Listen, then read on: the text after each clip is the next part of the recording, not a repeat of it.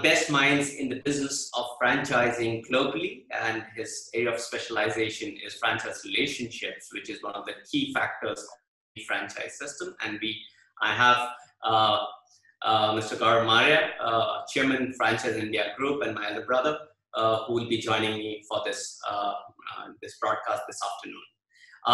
Some of the house rules will be displayed on the screen, so we would be taking a lot of Q&A in the end of the session, and we also would be encouraging a lot of interaction through chat option, which is available.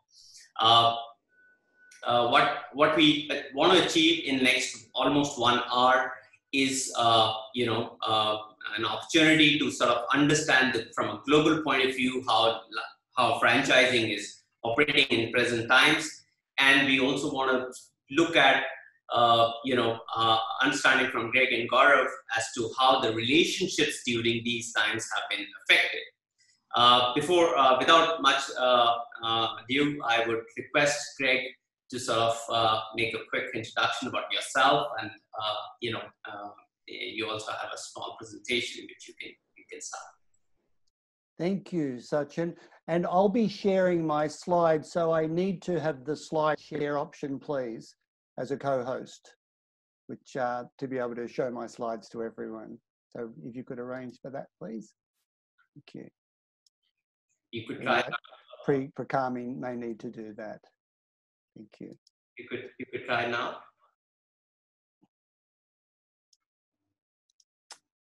Still not there. Apologies to everyone on the call. Here we go. There it is. Tremendous. Thank you. So I love the way that you published my picture, by the way, with a guitar plectrum background, because I'm actually a guitar fanatic and I've got 40 guitars. And sometimes I weave the music into my presentations. But I've been running the Franchise Relationships Institute now for 32 years, and we are passionate about the importance of healthy franchise relations between franchisors and franchisees. Gaurav, before I just start on the presentation, the formal presentation, is there anything that you wanted to say or set up to get us on the right direction? Sure, thank you, Greg. I think today we would like to be more on the listening side because we have the greatest minds in the room, and I always maintained, Greg, over my 23 years of experience, and I'm a little straight on that.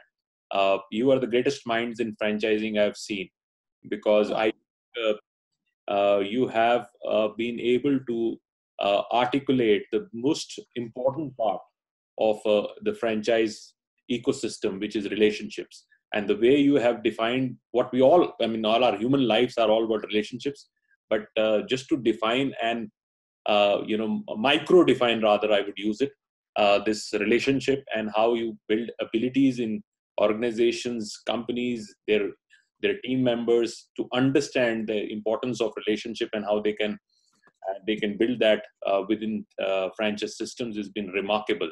And thank you for that. I appreciate that. Now, look, I do have a hope for this session, and I'm talking to everybody who's listening in at the moment. I'd like to make this interactive and to have you engage. So I've got a question to put to everyone in a moment, and it's going to involve you opening up your chat box, the chat where you can type in. And my question is this: I'd like to know, what is your physical energy at the moment? Now, if you are 1, it means you want to go to bed, you're feeling horrible, your energy is low, you can't concentrate. If you're a 10, you are feeling fantastic at the moment, and you could be anywhere in between that. And Sashi's jumped in, fantastic. Sanjay's jumped in with a 10. So I'd like everybody on the call to jump in and tell me what your energy number is, and I've got a reason for doing this too. So everyone's jumping in. Oh, Rajiv, I'm so sorry. Rajiv is a 1, but I love your energy, and I'd like you to observe, Rajiv, what happens to your energy as we do this exercise. So I'm seeing, they're flooding in, and I think from the numbers that are flooding in now, I think our average is 8.3 at the moment, which is extremely high. It's about 3 o'clock in the afternoon for you there at the moment, is it? That's right. Yeah. Well, it's 7:30 in the evening for me. My energy is pretty good. I'm about a 9. But my question for everybody is this. I want you to think about whether you found that the process of thinking about and naming your energy number caused the energy number to go up a little bit. So I'd like people just to think about this, because this is actually a technique. And when we reflect inward and we think about what's going on for us at the moment, what are we thinking, what are we feeling, and we give it a name, I call this name it to tame it. If you're feeling a little bit unwell, it actually causes your brain to focus and your functioning level goes up to a higher level, which is particularly useful if you're under a lot of stress at a present time, to sit back, reflect, stop, and ask yourself, what is my energy level at the moment, or what's distracting me, or what's on my brain? So that's a little technique that I'm sharing with you. We use it all the time and in our business. And it's very important if you're going into a very important meeting, like this is a very important meeting for me in talking to you at the moment. Now, in terms of the content that we're going to cover around relationships are likely to feel strained at the moment. Both Gaurav and Sasha, you were both mentioning about personal relationships and business relationships are both important in life. And the thing I love about franchising is that it's very personal, because for the franchisees, they're often investing their life savings in a business opportunity, and they can be extremely passionate about it for that reason. But that can also cause relationship tensions, because people do get very emotional at times if they're stressed. We'll talk about the 3 characteristics of sustainably great franchise networks. I'll share some research on how franchisee attributes and how a culture that develops in a franchise organization affects the performance of the franchisees, as well as the franchisor, and the experience of the customers. And I've been asked to share a little bit about what's been going on strategically in the Australian franchising sector at the moment. It's a very interesting, quite a mature market here. And I think there are some lessons that you may want to take on board in the Indian market. And for those Indian companies that are coming to Australia, I understand there's quite an interest. I think it's important that you are across some of these trends and things that are going on in Australia. And of course, we'll take some questions as well from everybody. So I want everyone just to reflect for a moment and just to imagine that you were sailing this boat across a lovely calm bay. There's a gentle breeze blowing. The hull in the boat has got a little bit of rot, and maybe there's some tears in the sails, but they haven't caused any major problems to date. And then along comes COVID-19, and along comes the shutdown and the stress and the uncertainty. And now we're in rough seas and there's strong winds and our boat's getting bashed around and our sails are stretched to the limit, and the rot in the hull perhaps might be, giving way, and water starts to come in, and we're pretty soon going to be in trouble. And relationships are like this. So in calm, predictable times, any underlying tensions are going to remain there. They're not going to cause any major problems, like the rot that's sitting in a boat. But as the stress of change and uncertainty hits and stretches our coping resources, our existing relationship weaknesses are going to be exposed. Now, some of you may have experienced an increase in relationship tensions in recent times, particularly if there's been some unresolved issues.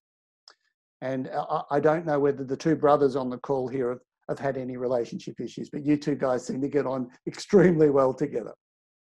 But it's normal during periods of intense change, not just at work, but also on the family and the home front, that, like families have been locked in lockdown together. And in Australia, and I'm sure in many countries, the governments have said, we don't want you going out. And so children are at home and people are trying to run their businesses at home, and it can really bring out some ugly aspects of relationships if there have been some underlying tensions there. However, there are things we can do to strengthen our relationships and to repair relationships.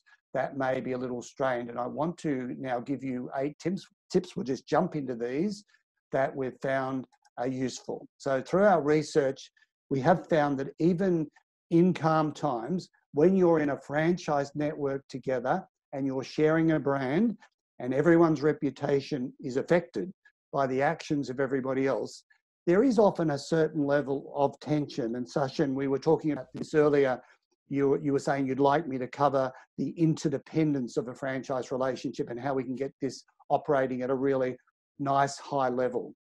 So here's 8 tips to resolve any issues that you may find in your relationships. And this relates to not just work, but it could be at home, could be with your colleagues, it could be with your staff, or if you're a franchisee with your franchisor, if you're a franchisor with your franchisees. And the first one is to genuinely listen to what the other person is saying with an open mind. And I'm referring here to really listening for understanding, not just the words that people are saying. And it helps if you can paraphrase back to someone what you understand they just said and why it's important to them. This is extremely powerful.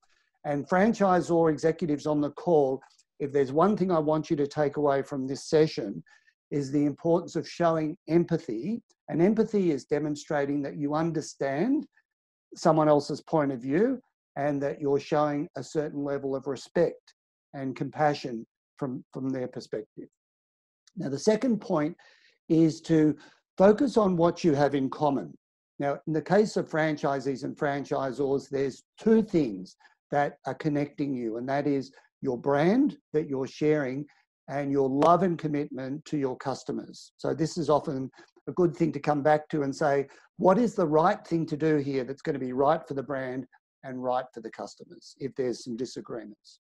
The third thing is that it's very helpful to express your appreciation, even for small positive gestures that people make. A thank you or an expression of appreciation costs nothing, but it actually stimulates good feelings in other people. And those feelings are very powerful. So don't underestimate the importance of being grateful. The next point is about forgiveness. And it's one of those words, it's easy to say, oh yes, forgive and forget. But I often see situations where people feel resentful. They feel their franchisor or their franchisees have done the wrong thing and they hang on to that, and it uses up a tremendous amount of emotional energy and it leads to distraction, and it actually can lead to a corruption in the culture. So, you know, and it physically can create ill health if people are holding on to resentments and anger. So genuinely letting things go is extremely important. The 5th point is about, we call it nipping things in the bud. So what that is if something is niggling you or bothering you, don't let it build up. Conflict never just appears out of nowhere. It's often a build up over time until someone says something and then the other person explodes because there's been this build up of frustration. So it's good to just be able to express yourself, take responsibility for your emotions and say, look, I am feeling a little bit frustrated by this and here's why. And I've even got a suggestion of what might help here. And the next point is about valuing differences. So my wife, I love my wife dearly. She's extremely the opposite to me in personality. And why would I want to marry someone who is exactly the same as me? Because it's the differences that make up the whole in life. And if we look at high-performing teams, they've always got a diversity of personalities and a diversity of experience. But sometimes we get frustrated by the differences because people don't think the same way as we do. So I think there's a lot of value in reminding ourselves that we can understand the point of view of the other person, and that creates the whole. Now, here's the rub in franchising. Franchisors are often tied up strategically, they're planning, they're in their head offices.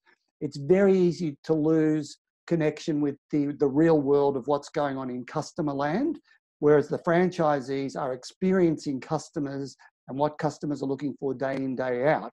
So smart franchisors listen very carefully to the franchisee's perspective on things. Number 7 is my favorite. And that is about having a growth mindset. So what is a growth mindset? I would define it simply as that I am focused on improving myself rather than proving myself. So when we're trying to prove ourselves, we justify. And when we try and justify and prove that we're right, what does that do to the other person? It makes them wrong, right? And nobody feels good about being wrong. So it takes a lot of courage and humility to hold strong opinions loosely. And I find it's very useful if you can have a curious mindset and really try and understand, almost like a journalist, try and understand the other person's point of view. Sometimes it lowers your defensiveness and it builds a much more strong, not only do you learn something about how the other person's feeling, but it also builds that respect. And I'm going to come back to the importance of respect in a few minutes. And finally, don't feel too proud. If you've got a tension in the franchise relationship, to seek help from a trusted advisor, a colleague, or a professional if you need it. I have often brought in a facilitator in my own business from time to time to help us resolve any sticky issues. So I'm just going to pause for a moment because we've been talking about the importance of relationships, and I've got a question for everybody on the call. I think you'll enjoy reflecting on this, and then I want you to type in your thoughts into the chat box. And the question is this: what is something that you've done recently to help maintain a healthy relationship at work or home? It can be the smallest thing, but I'd like everyone to just type in something into the feed, something that you've done recently that you think has helped to strengthen or repair a relationship with anyone. So let's see who's going to jump in first. Thank you, Prem. So Prem is, I love that, Prem. Prem is say listening, and just sometimes we need to zip up our mouth whoop, and listen. And we've got some, Cheyenne is saying he feeds around 20,000 people. So he must have a big network of stores. Again, we've got giving and taking, valuing other people, showing that you truly care, giving other people space. We've got someone is saying giving job opportunities. That's terrific, Prachi, to 100 people. Sharing the burden with my wife. I'm sure your wife would appreciate that. Haringha, yes. Prachi saying he donates to an orphanage. That's terrific. We've got Prince saying that he gives his services for free, and that builds trust.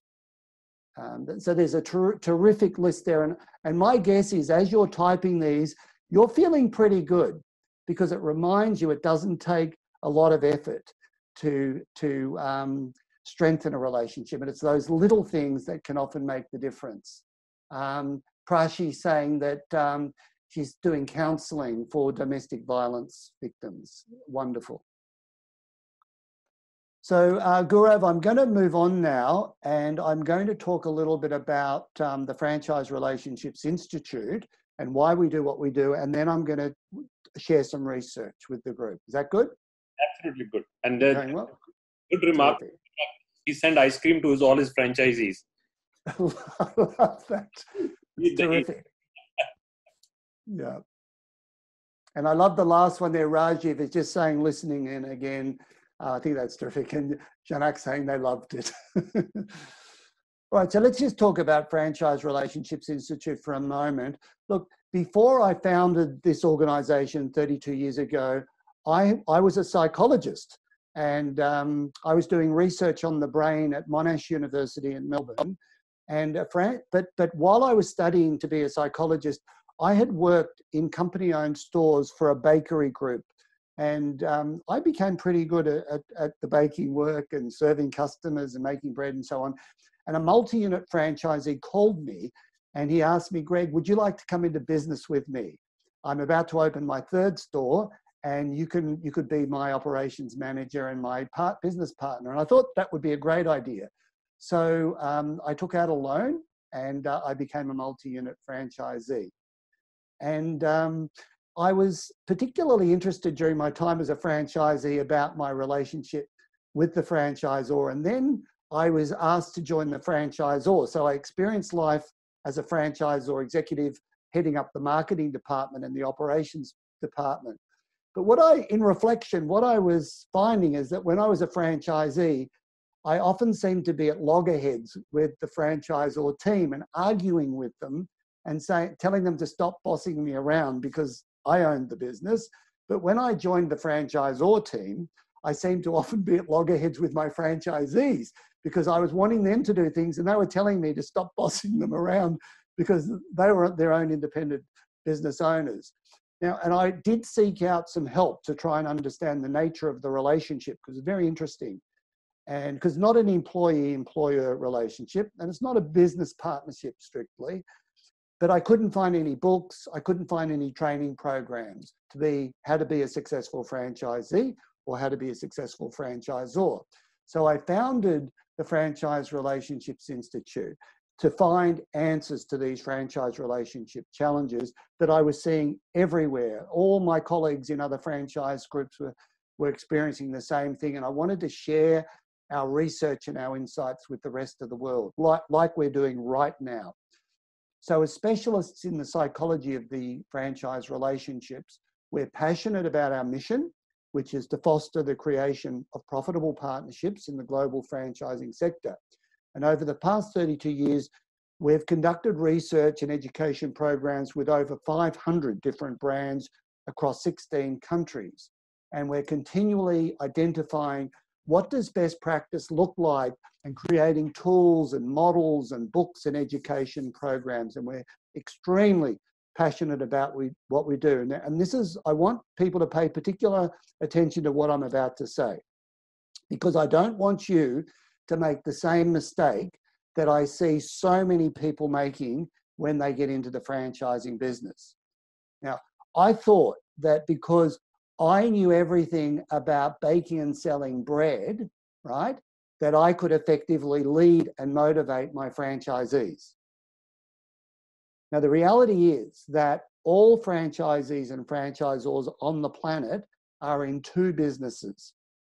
You're in the business of selling your product or service, your ice cream, your pizzas, whatever it might be, whatever service you're delivering, and you've got to be excellent at that. But you are also in the business of franchising. And to be in the business of franchising, whether you're a franchisor or franchisee, you need to understand the nature of the relationship and how to effectively collaborate. And Gaurav, I'm sure you've seen this, where people are amazing at their product or service, but they don't know how to lead effectively and how to influence and collaborate. I can see you nodding there. Yeah. Absolutely. Yeah. So over the past 32 years, we've worked with hundreds of brands like these and lots of others. And we've learned that all franchisors have similar challenges. All franchisees have similar challenges in this challenge of collaboration.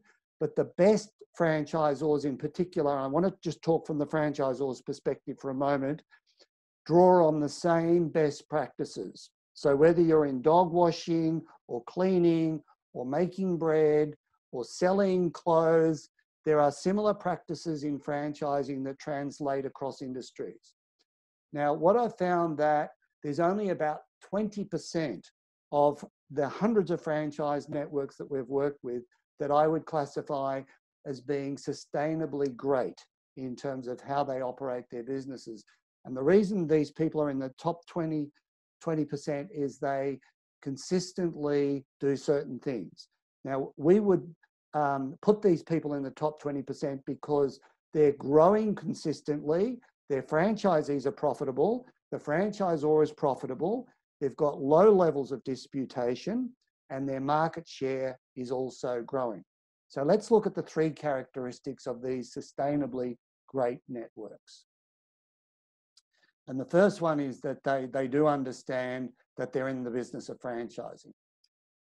Now, it starts with ongoing well-managed innovation and understanding that a franchisor's capacity to innovate is always going to outstrip the franchisee's ability to accommodate. So in other words, the franchisor is often going to be pushing franchisees to do things and the franchisees are going to be resisting, all right? Now, this is particularly important at the moment also because all franchise networks have had to innovate very quickly to adapt to the pandemic and the challenges that this is thrown to all of us.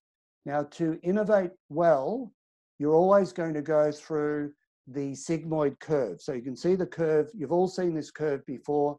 I call it the curve of life. It applies to every living thing on the planet.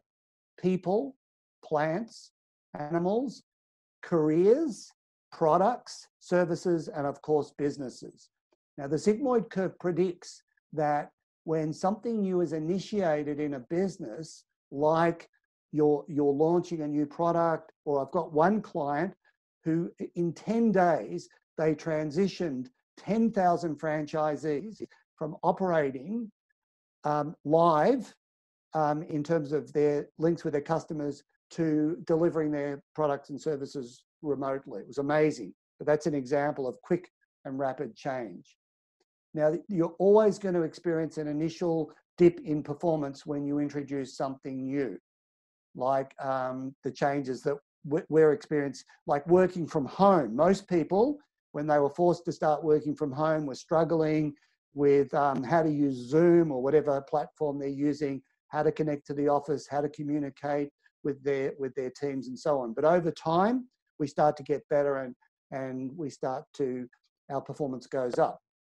Now, we can do our best to accommodate and grow, and often we will, but nothing is forever. And so even when things start to go well, if we don't innovate, again, we're going to see a maturation and a drop in performance. So it's important that franchisors are innovating constantly. And we find the best franchisors innovate, they get the new innovation through, and then they'll start innovating again and again and again. Now, this curve also applies to every franchisee who's listening on the call today as well. Your individual business will also go through this curve. And in 5 years, even when your business is going really well, you are going to need to reinvent yourself. You may bring in a partner, you may renovate your premises, you may move to a new location, you may become a multi-unit franchisee to keep yourself motivated and growing. All right, so this is absolutely critical. And the next thing that I want to talk about when we talk about excellent franchisors is clarity of purpose. So you're in the franchising business, yes, but it's absolutely essential that you are clearer about your values as an organization. What do you stand for? And why do you exist? Now, our best clients are constantly talking about the difference they make to the local community, the difference they make to employing people, the difference that they make to the health of the economy and so on. And I think you can't talk about this stuff enough. This is what creates a healthy culture. And the other thing they do is they put all major decisions through a filter. So like it's like a coffee filter I've got here. And the question is this going to be right, not just for our brand and for our culture, but for the various stakeholder groups? All right. Now, one question I want everybody on the call to think about for a moment is, who are the most important stakeholders in your franchise network? And I'd like everybody, please, to pick, like if I was to ask you to prioritize when we look at customers, shareholders, franchisees, members of the franchisor team, staff who work for the franchise company, who's the most important? And I'd like you to pop in. Now, I'm not saying there's a right or wrong answer here because people have different perspectives, but I'm just interested in your perspective.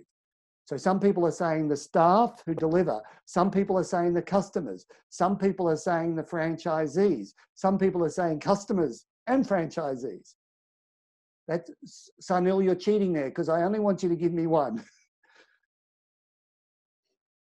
Sachin, you and Gaurav might like to put in. So most people are saying the customers.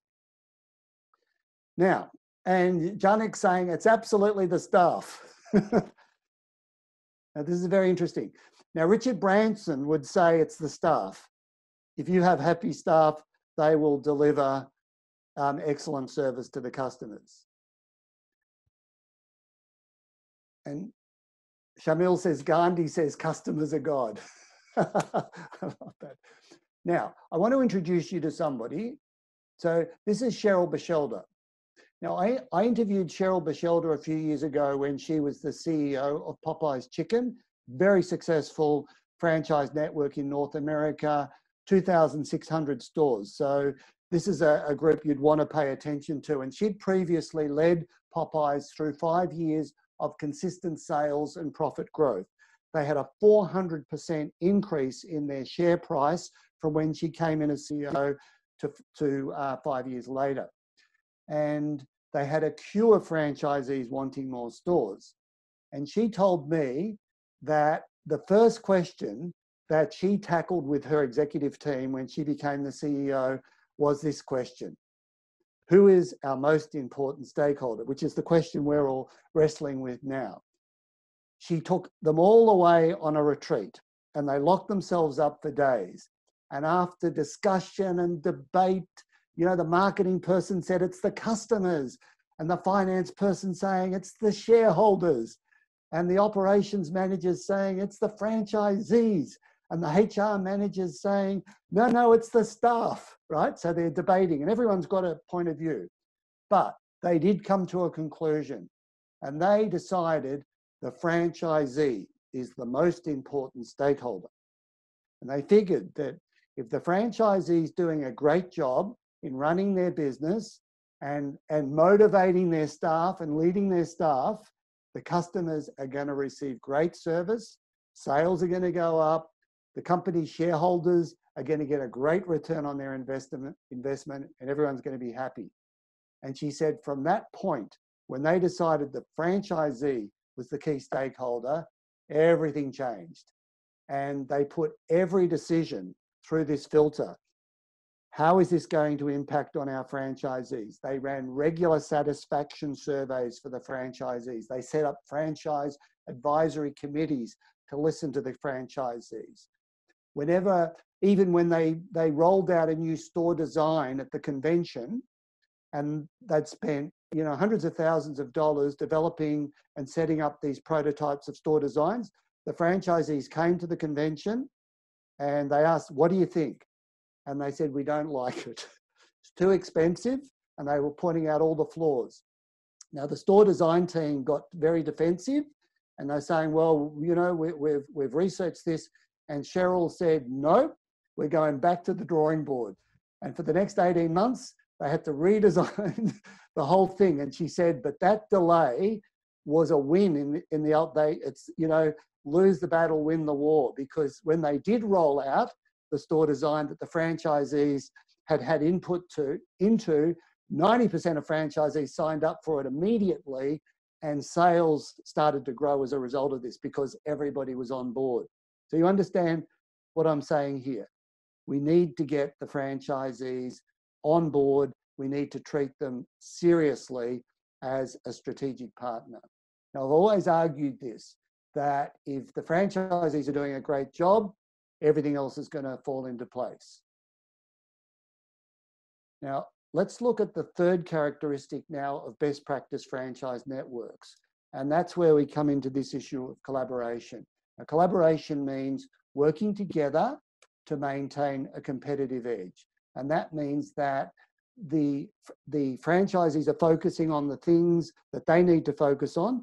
The franchisors focusing on the things they need to focus on.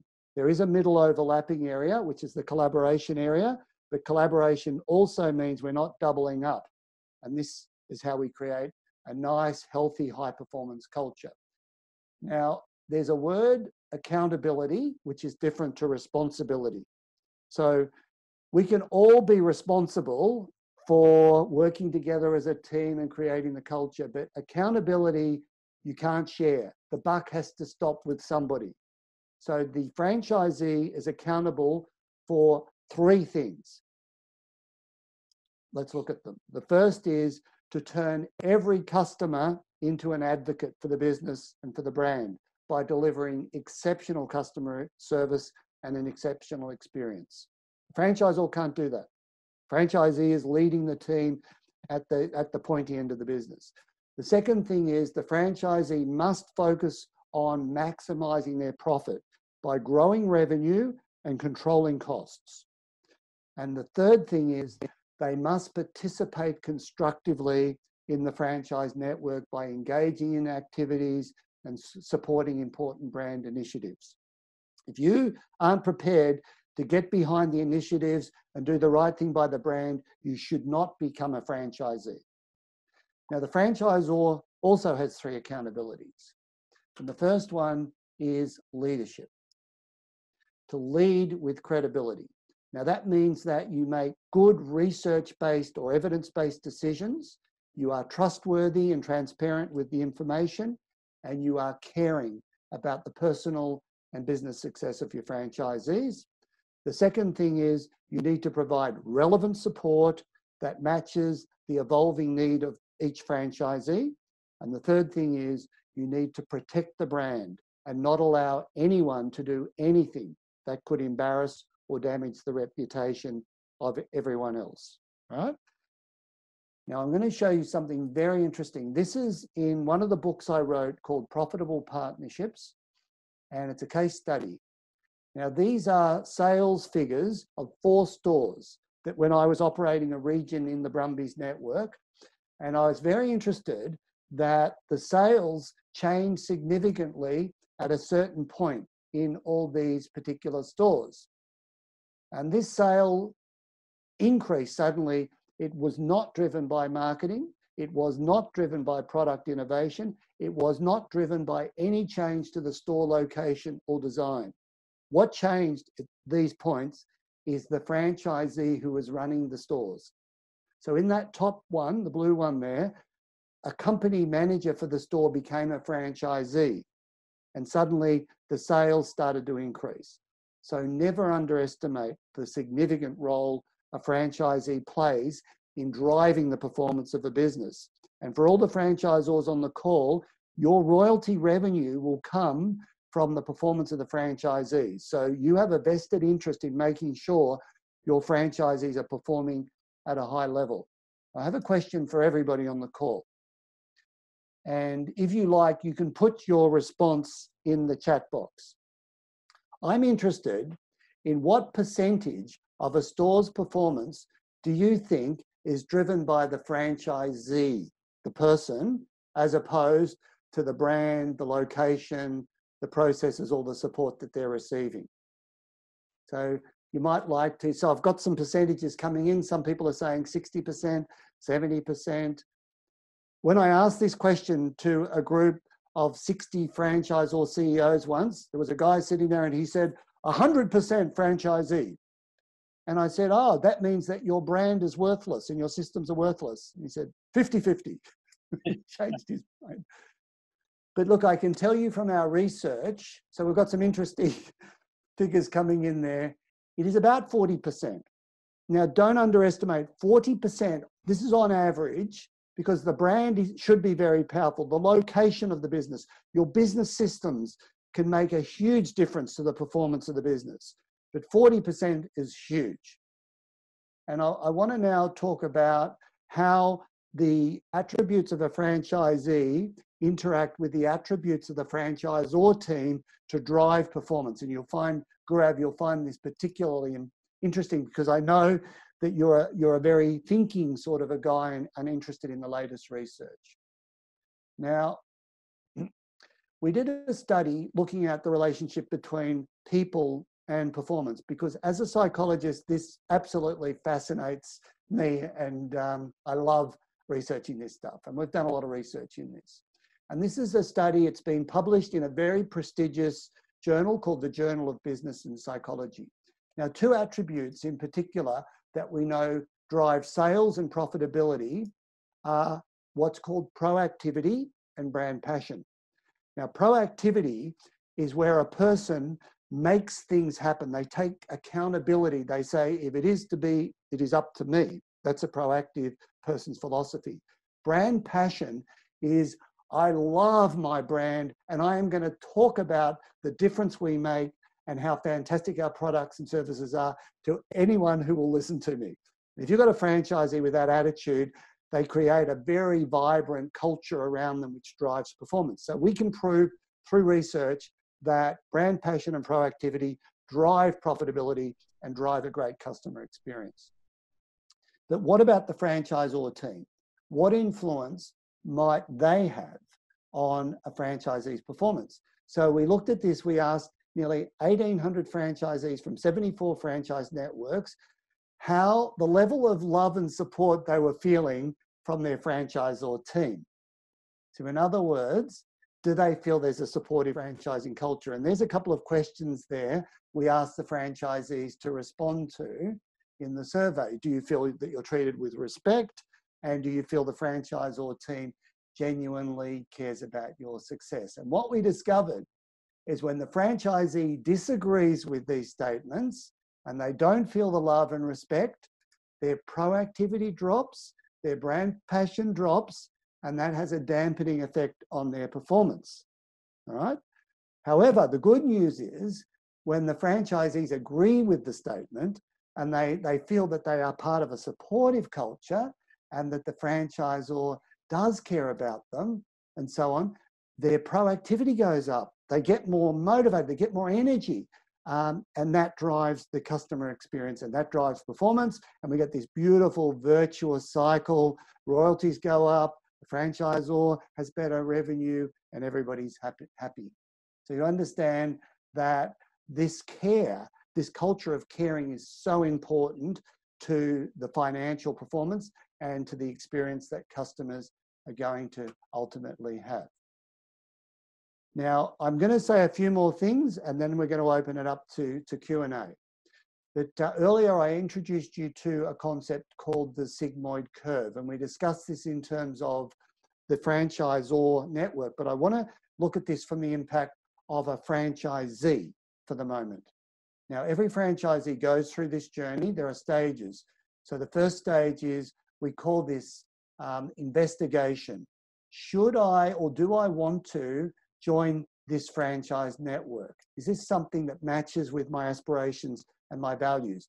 Once the franchisee signs the franchise agreement, they then move into initiation. Now, initiation is where they're going to be trained by the franchise department, and they're going to learn all about how to run the business and so on. And then the rubber hits the road and they open their business, and we call this the perspiration stage. Now, my point is this. I said earlier that the level of service and the nature of the support that you provide to your franchisees has to change as the franchisee goes through this journey. So franchisees in the perspiration stage are very stressed out. They need a lot of hand-holding, a lot of reassurance, and a lot of practical support. But gradually, their confidence grows, their sales grow, they reach break-even, they start to make money, and this is beautiful. We call this the consolidation stage. I am now all across my business, and I've now got staff who know what they're doing. I've got regular customers coming back. I've got regular cash flow, and I'm in a really nice place. However, as we learned before, nothing is forever. And if we do not reinvent ourselves as franchisees, our sales are going to start to decline. So we call this the maturation stage, and it's up to the franchisor sometimes to give us a little push or a poke to remind us that we need to perhaps reinvent ourselves and reinvest in our business. And we call this the reformation stage. So 6 stages, 6 different types of support franchisees need. And everybody in the world at the moment is going through the reformation stage because all our businesses have been turned upside down. Now, Gaurav, you asked me to talk a little bit about Australia and what's been going on in Australia. And I've got a photo of someone. When I put this up a few weeks ago, and I said, who is this? They said, oh, is that J.K. Rowling, you know, who wrote the Harry Potter books? No, this lady is an investigative journalist called Adele Ferguson. And Adele Ferguson has written a series of articles. She's a very good journalist, very thorough, on the franchising sector, all right? And now, we're all moving through volatile and uncertain times at the moment, but the franchising sector is also been moving through volatile times, particularly in Australia. Now, in 2015, Adele Ferguson targeted the 7-Eleven brand, all right, in Australia, because there was systemic underpayment of staff by franchisees within the system. And as a result of a series of articles and television documentaries that appeared on A Current Affair and so on, it led to a change in the laws in Australia. And it all happened very quickly to make franchisors legally responsible for the conduct of their franchisees, particularly where the franchisees are paying and managing their staff correctly. Now, this sent a massive shockwave through the franchising sector, not only in Australia, but globally, particularly in America. Because in America, there's been a debate raging now for over 6 years on whether franchisors should be held accountable if franchisees are not doing the right thing by their franchise, if the franchisees aren't doing the right thing by the staff. This is a legal debate going on with the National Labour Relations Board, and it's called joint employer liability. But this is actually coming to Australia as a law now. So that's been one thing that has occurred because some franchisees were doing the wrong thing. And you don't want this because it puts enormous compliance costs on everybody. And now the franchisors are spending time and money checking up on payroll of franchisees when they should be focusing on other things. Now, Adele Ferguson then went after a company called RFG. And RFG were a multi-brand franchisor. They've got 7 or 8 different brands, and she exposed poor conduct by the franchisor at the time in how franchisees were being supported and treated. And but then she started writing articles about the whole franchising sector, accusing the whole sector of being greedy and taking advantage of franchisees. And so this led to a number of bad newspaper articles, and the franchising brand suffered. And as a result of that, the federal government in Australia did an inquiry, and they had a parliamentary inquiry. And last year, the parliamentary inquiry's report was handed down, and this is significant. The report was called Fairness in Franchising, and it focuses particularly on franchisors being transparent in how they deal with their franchisees and being fair and respectful in how they deal with the franchisees. Now, we've been arguing for 30 years that this is absolutely vital, that franchisors are fair and respectful and transparent in terms of how they lead. But now in Australia, this is becoming a legal responsibility of franchisors to do this. And it's a pity, because I think this is just a basic thing that everybody should be doing. Now, because of COVID, the implications of this report haven't yet been set in stone in terms of changes to the law. But my prediction is in the next 6 months, the government are going to come out with some changes to franchising laws in Australia that are going to force franchisors to be more transparent about how they're running their businesses, how they're pricing, if they're supplying products and services to franchisees, the level of any rebates that are being passed back to franchisors, how they're spending their marketing funds, and so on. Now, to complete, before we open it up to questions, we've just completed a major study on franchisee satisfaction with over 7,000 franchisees, looking at what drives franchisees to have what we call an ACE mindset. Now, an ACE mindset is where franchisees are advocates for the franchise network. So in other words, if someone asked one of your existing franchisees, what's it like and would you recommend this business? The existing franchisee says, I love this business and you're crazy if you don't, buy one of these businesses. That's an advocate. The second thing is whether the franchisees want to reinvest and expand into multiple units and invest in their own unit. And the third one is being fully engaged in supporting the initiatives. That's that constructive participation I talked about earlier. Now, the biggest predictor of whether or not franchisees are going to have an ACE mindset is whether or not their expectations are being met. Now, I'm not just talking about how much money they're going to be making, but also how they feel they're being treated. Do they feel they're being treated respectfully? Do they feel that the franchisor is being fair with them in terms of not doing special deals for some franchisees, but not with them? So I would argue that expectations and the management of expectations, particularly in the early stages of the relationship, is probably one of the most important things that a franchisor and a franchisee need to align on. Now, I'm going to pause at that point and I'll stop sharing my screen and I'll just pass back to you, Gaurav and Sachin. Thank you very much. It was really full of learnings, and I think it was very, very helpful for all the audience there. Sachin, over to you. You have a lot of questions for Greg, and let's get going on. You're on mute. Thank you, Greg. That was wonderful.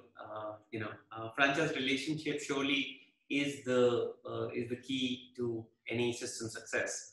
My first question is that how do you prioritize? You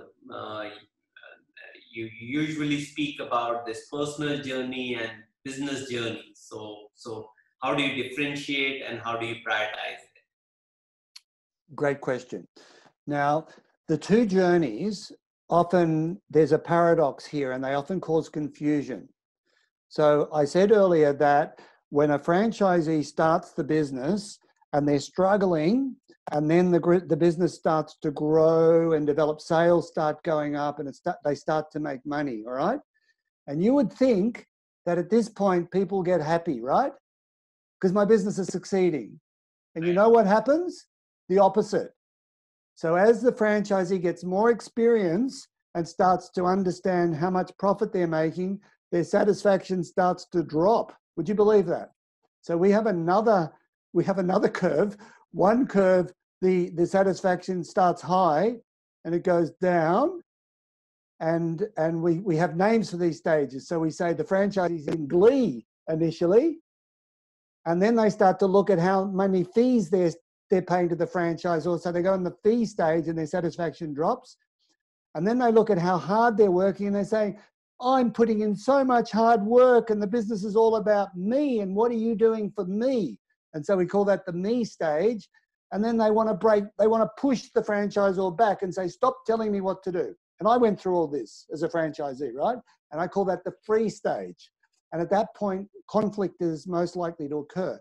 However, sales may be going up while satisfaction is dropping.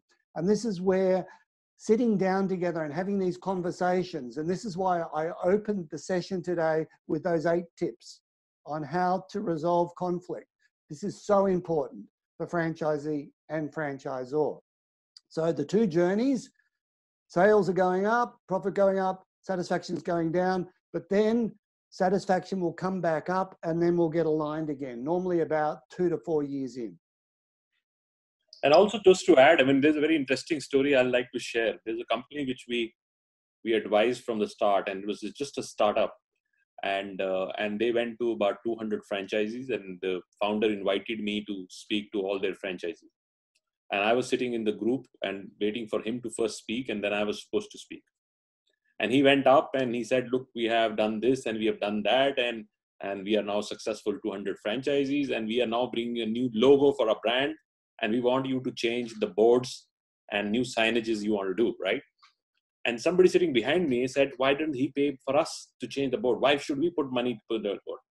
And I was then called to speak, and I said, look, what is this? What has all happened? When he was just a startup, he had nothing. You bought into his idea. You went and put thousands and thousands of dollars into the business. You trusted him. You trusted the business. Now the business is built very big, and everybody is making money. But now you don't want to put $1,000 more. And you want him to pay for this, just because what has happened is that there is no excitement left. And this all has gone, this whole structure is fatigued. And that fatigue actually causes a lot of problems. And you rightly said, unless and until you are able to discover that, it gets into very me time and gets even more difficult. And most of the time, Ego. People start clashing egos too. Well, you need to do this for me, and you know I know better than you. Yeah. most of the competition for great franchisers has actually come from the most successful franchisees of theirs who actually went on and opened up their own brand just because they were very successful and they were not recognized. And because they were not recognized, they became the biggest competition for the franchisor themselves. So that happens. This is very important to assess that if somebody is really become well at both sides, they bring in active dialogue and start doing it. What we call in India, we're doing a lot of programs in what we call ERR.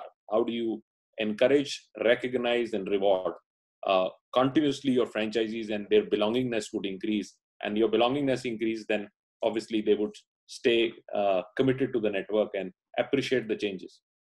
Excellent.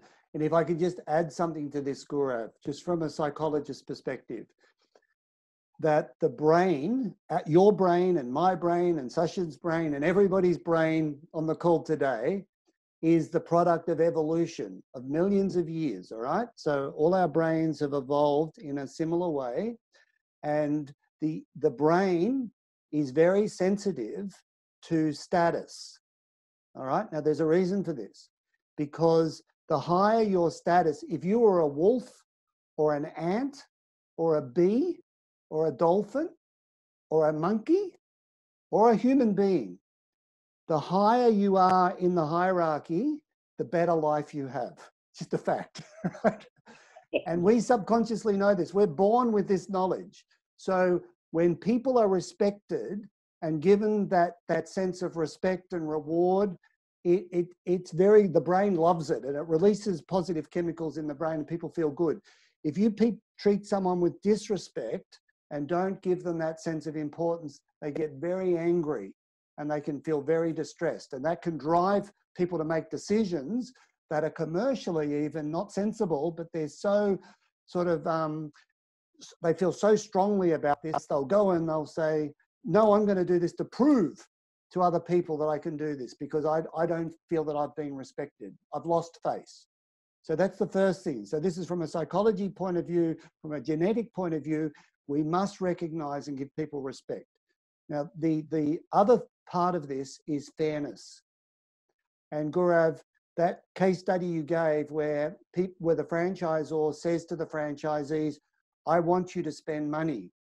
The question in the franchisee's mind is this fair? All right? And fairness is also programmed into us. Even my dog, if I don't take my dog for his walk at 5:30 every day, he gets very angry because he feels that's unfair because he's expecting that, all right? So fairness is in the eye of the beholder largely. However, you need to be able to explain to your franchisees why that decision is fair, all right? So the reason why I'm asking you to spend $1,000 is we've spent $100,000 on the research to come up with the signage. Now we're going to share the cost of implementation with you, and you are going to get a return on your investment for spending that. That's why we feel it's fair. It's not because we're telling you to do this. Absolutely. Yeah? So that's a brilliant case study. Thank you. What else have we got? Yeah, so my next question is to Gaurav.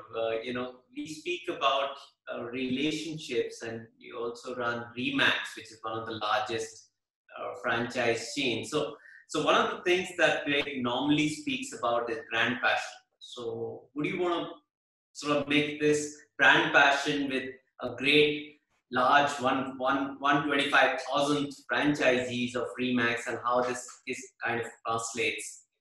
How this passion translates into these very large franchise network. He wants to know how to translate passion. Yeah. Into large groups. In the large Okay. group. So it's very simple that we have a virus going around at the moment.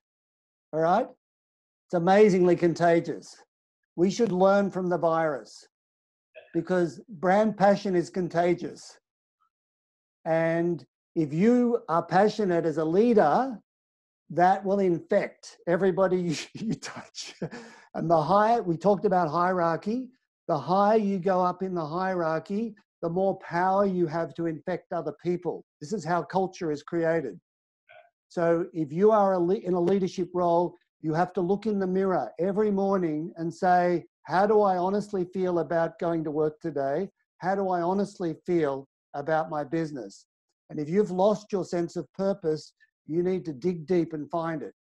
Now, a few weeks ago, it was raining and it was cold. It's winter in Melbourne at the moment, and I was tired. I'd worked very hard. And the following morning, I was to deliver a virtual forum. We run these virtual forums for field managers, all right?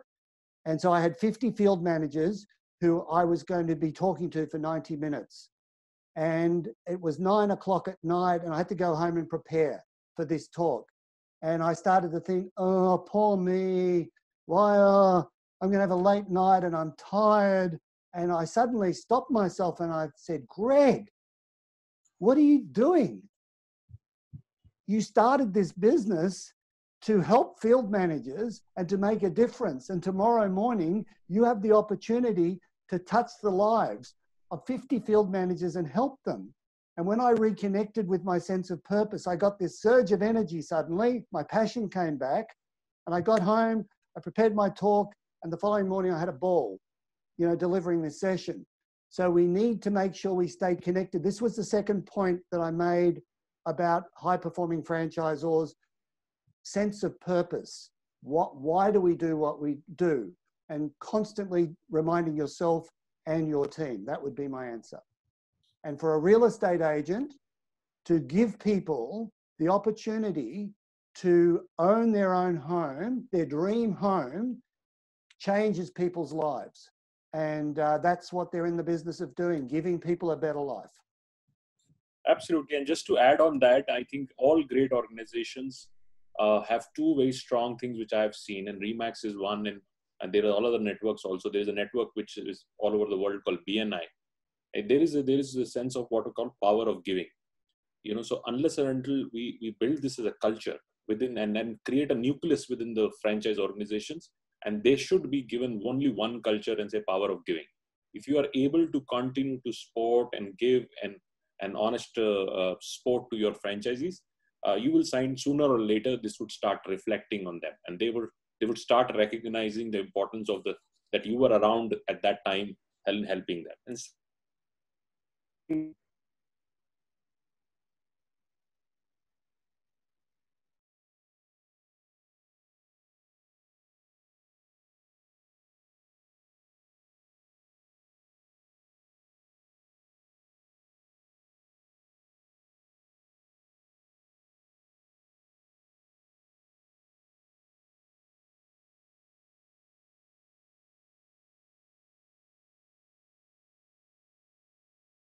experience. If these two things are very clearly defined and we become champions on that and there's no conflict between them, then the relationship lasts much better.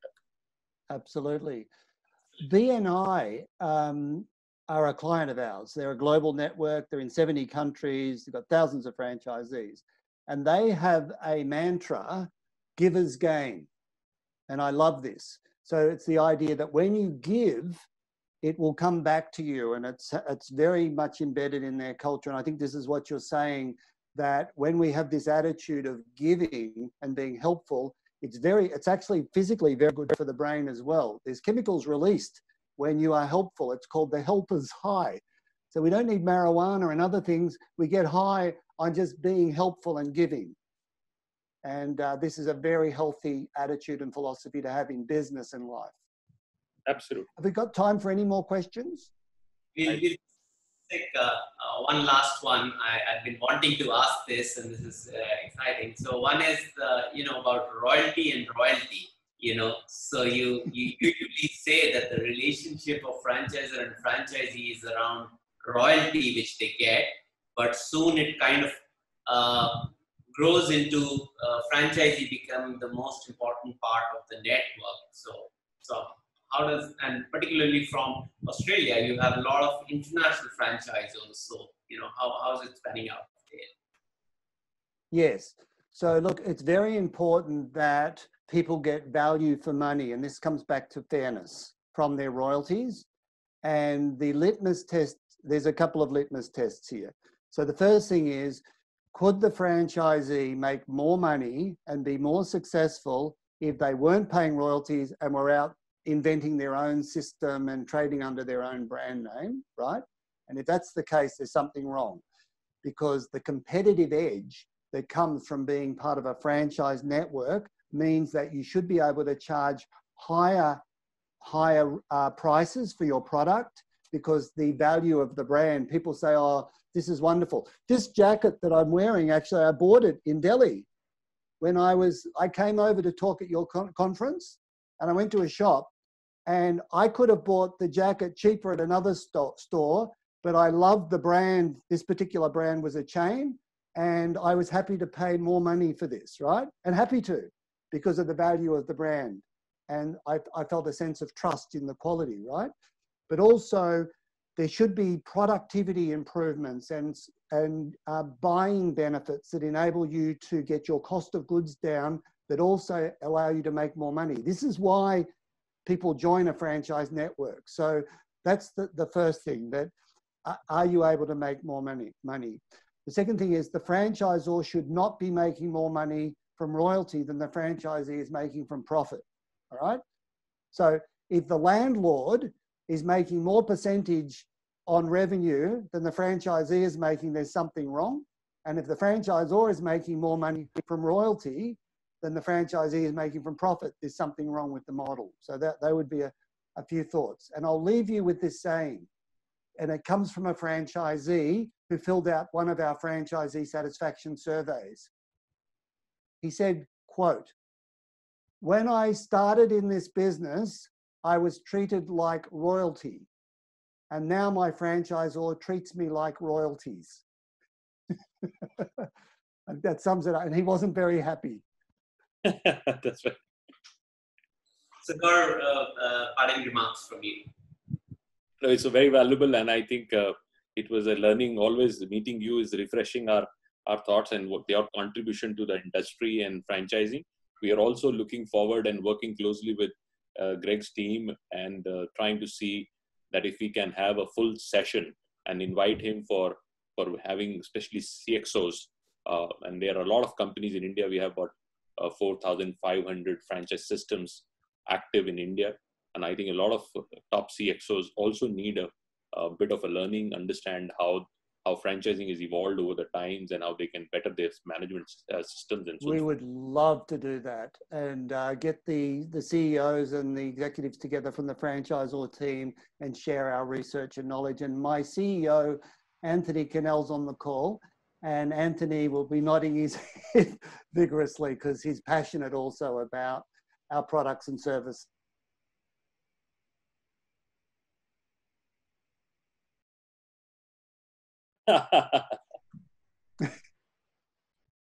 You're on mute there, Anthony. I don't know whether you wanted to say something. Hello, everybody. I've been listening to you, Greg, and you've been in fine form tonight. And I think we would love to run some sessions and spread the word of positiveness around the franchise industry, the franchise sector in India. I think there's a lot of learnings that they can come to. Absolutely. Thank you very much. Thank you very much, and thank you everybody who's been staying here. Have a. As they say, namaste from India. Namaste.